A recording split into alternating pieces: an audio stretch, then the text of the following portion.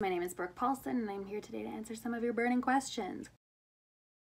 I was 5 years old, and there was a Patrick Swayze movie filming in Winnipeg, Manitoba. My sister wanted to go to the casting call. They were looking for background dancers. I tagged along, I got the role, and eventually my sister somehow found it in her heart to forgive me. I would say job security, and that's probably it. One of the things I had to kind of learn early on, because I did find success when I was young, is that accolades and notoriety don't always guarantee you a seat at the table. So it's really important to make sure you're feeling fulfilled kind of in the life in between. So making sure it's about the work and about the emotional work that you have to do to empathize with a character and to connect to a script. Those are the things that are going to keep you fulfilled and keep you from hunting down the wrong areas of fulfillment. Kind of difficult is because it's either feast or famine in this industry. I have found that like any great career, you want to make sure you have a lot of experience, a lot of practice, and it's hard to keep in practice when you're not booking consistently. So that's why it's important to study, take classes, do a lot of self-work, write in between, any way that you can feel creatively fulfilled. That's how I've managed to stay in this. Well, this was almost 10 years ago. I had just graduated high school the day after I left for Maui, Hawaii for a month of studying theology.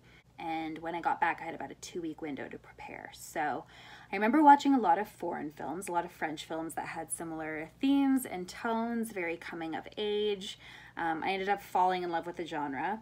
And so just tried my best to kind of stay in that headspace. I didn't see a lot of friends during that time. I don't know if you'd call that method, but I did try to kind of isolate myself quite a bit.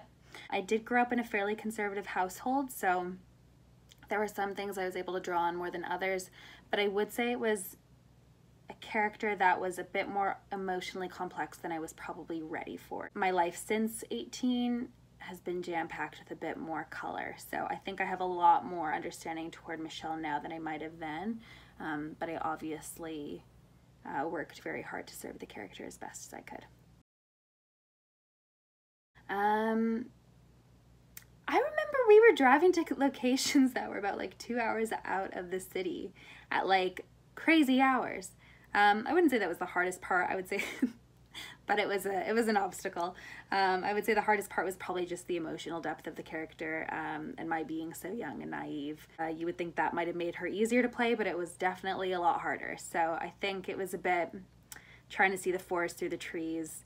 That was probably the most difficult part.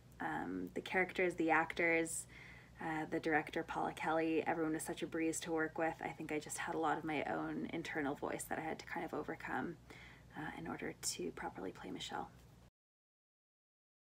Before the pandemic, I, for the last couple of years, have been working quite a bit on writing. I've now sold a few different concepts to different production companies. I've sold a few scripts, and am working to now develop a couple projects under the mentorship of a friend I really respect and whose career I really admire.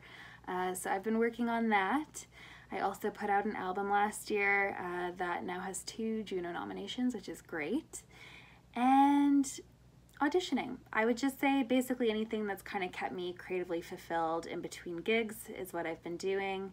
And I would say right now it's writing, music, and acting.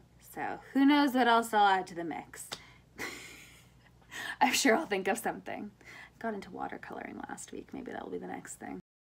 Finally, I would just love to say thank you so much to our healthcare workers. I hear that everyone in Manitoba is excited to be moving into phase 2, I think, already, which good for you guys. It's a very different story over here in Ontario.